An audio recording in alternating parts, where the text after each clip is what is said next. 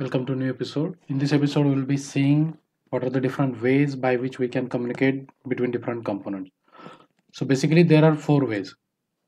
As I mentioned in the image, first is the parent to child. If we have parent to child relationship, then we have two ways.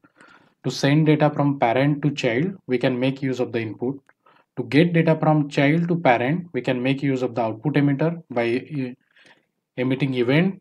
With that emitting event, we can send the data also from child to parent. Second is by creating instance of the view child of that component. Okay. Third is by using getter setter in the common service. If we have a common service in all the component, we can make use of the getter setter function, create an variable and store values inside that object. Okay. And same we can retrieve by using the key name of that object. The last one is subject and subject behavior of RxJS. So it is nothing but an again emitter, but it will emit data type of the observable. Okay, so we need two function. First function to set data using next value, and second function which will be returning that subject as an observable. Okay, so these are the almost all possible ways by which we can communicate through different component.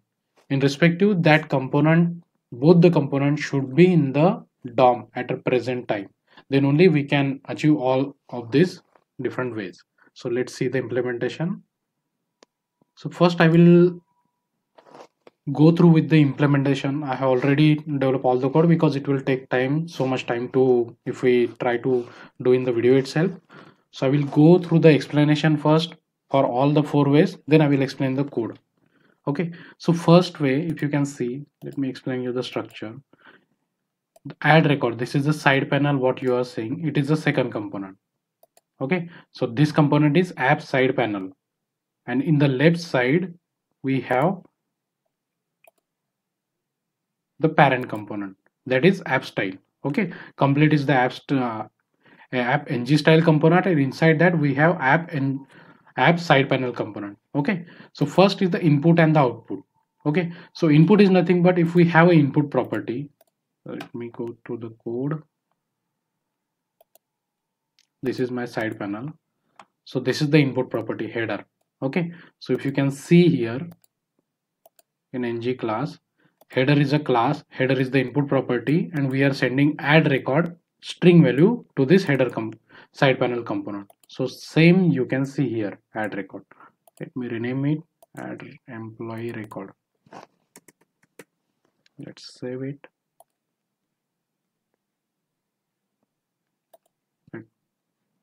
Okay, sorry, I'm in the ng class. So you can see add emp record is there because this is from parent we have sent data to the child. Next is from child we will receive data to the parent. Okay, so for that inside panel component we have created an output, that is on submit.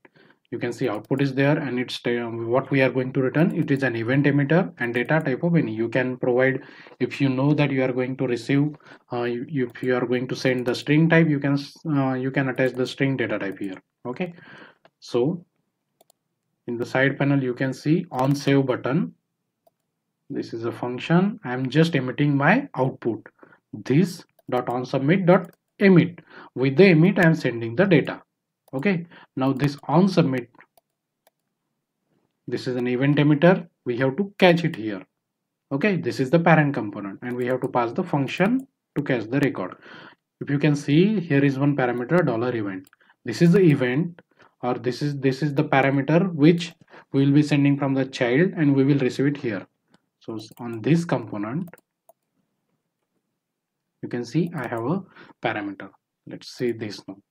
Suppose I provide value. Okay, so on submit I have that output event emitter. So if I click on the submit, you can see currently I'm in the side panel component on save function. Here what I'm doing, I'm just emitting my output, this dot submit dot emit. With that emit I'm sending the text box value. Okay, once I click continue here, event callback will trigger in my parent component, that is ng class component. So you can see in record parameter I can see the value. So this value, this text box value I can get in this parent component. This is from child to parent. Okay, This covers our first way. First, by sending input using square bracket, then getting output from the child to the parent using output event emitter. Second is using Viewchild. Okay, by creating Viewchild. So in the ng class page, I have done that. Let me open the side panel. The same component I'm using it here. Okay. So get data one. On this button click, I have created. Let me show you that in ng class. First, this is the way how I have created Viewchild. So Viewchild, then my component name, static is the by default value we have to pass. Then this is my object name of the Viewchild, and again my component name. So this I'm accessing in here, get data one.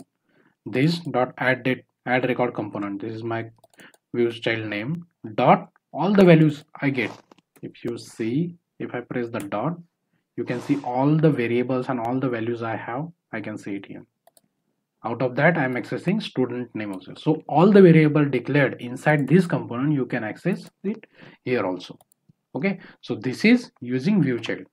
We just have to create the Viewchild. So normally we provide ID or class selector here, but instead of that, we are just passing the component name. Okay, and this is my Viewchild name. So let's see this.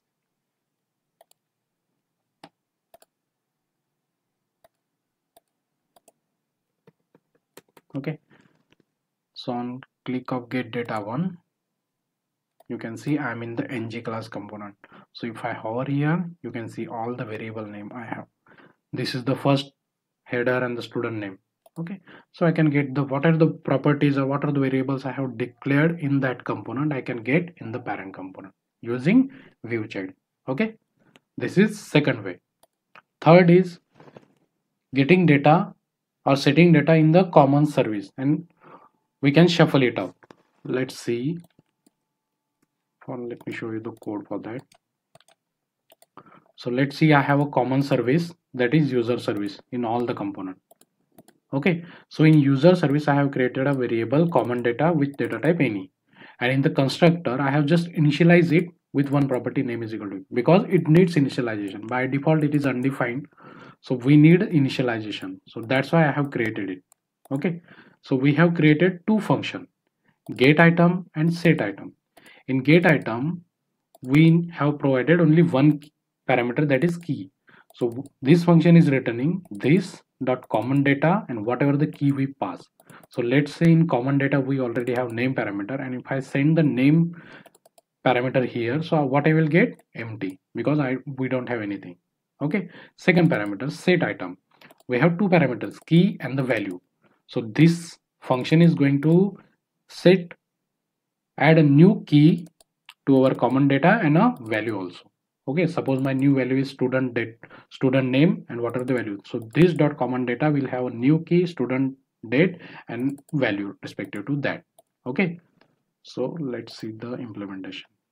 Let's see, ABC is the value, set to service. Okay, on click of it I have called my service function, set to service. You can see this is my local function from side panel component. Now here I have what I have called user service dot set item. So since we are storing the value in my service variable, so we have to send the two parameters. You can see key and the value. Key name is student name and the value what we have in the text box. Okay, let me debug. Okay, so in the main component we have one button. On that button we have called service function to get the data we have stored just now. So on click of it, you can see I have called this dot user service dot get item. So get item requires only one parameter, that is key. Okay, so let's debug it. So you can see in common data we have two, name is the default we have set, and second what we have set just now, student name is the key we have in that object and along with the value. So what we are doing, we are just returning the value. So you can see if I copy whole line, so I get the value ABC, and we are just returning that value. Okay, so here in data you can see the value. So this is the third way, by using getter setter in the service. Logic is simple. We have to create object and we can add multiple keys. Data can be string, array, anything. Okay, but this will be valid until we refresh the page. If we refresh, that service instance will be again initialized, so data will be vanished. Okay, so it has a limited purpose. Let's see the last one. Okay, so now last one is using subject. So subject comes from the RxJS.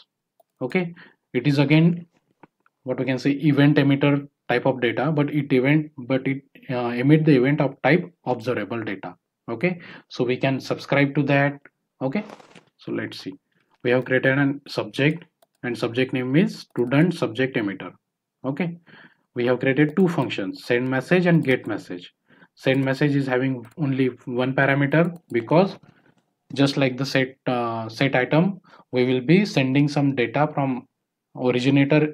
Okay, and we will send that to this subject. So this dot subject emitter dot next, we have created an object text and with the value whatever we have sent. Then second method get message, it is returning an data type of observable, and what it is returning, whatever the subject is, this dot subject student subject emitter as an observable. So it is returning subject as an observable. Okay, so one thing here is in side panel on the last button, sorry, in the second button on emit we have used that. So on emit you can see this dot user service send message, and we have to send the message. Pretty simple, like set service, because here we have to set the we have sent the key also, but in case of here we just need to send the value. Okay, so now in ng style where we have subscribed to it, sorry, in ng class I think we have subscribed it. Yes, so in constructor you have to subscribe like this. So this dot user service get message, and we can subscribe, because get message is returning, you can see here it is returning data type of observable, so we can subscribe to it. Okay, so in subscribe you can subscribe like this, and in message dot text we get the data. Let's see this now, ng class. Okay, demo, I'm clicking on emit using subject, the middle button. Okay, so this currently we are in side panel component. I'm debugging it. Okay, so you can see I'm in the send message component. Message I have got student emit, and I'm setting the object as text, and whatever the inside the text value we will have the message. Okay, once I click on continue, you can see the message button get message function will execute. Okay, so here you can see I got the message. This is in ng class component. So we have emitted data from side panel component and got the data in parent component without doing anything. This is because of subject and RxJS. So you can have multiple subscription.